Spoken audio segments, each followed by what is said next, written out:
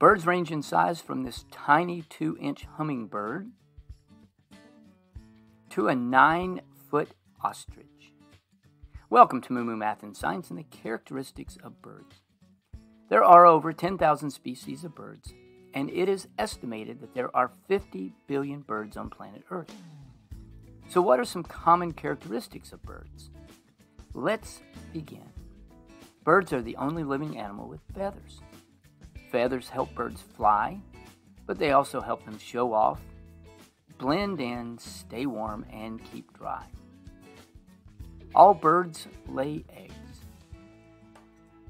Birds are vertebrates, meaning they have a spinal cord and a backbone.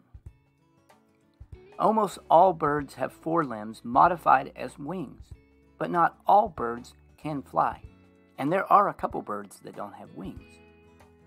Next, they are endothermic, meaning they are warm-blooded, which means they can generate their own heat and are not dependent on their surroundings. The lower and upper jaws are modified into a beak, and they have no teeth. Their hearts are 4-chambered. They walk on 2 legs.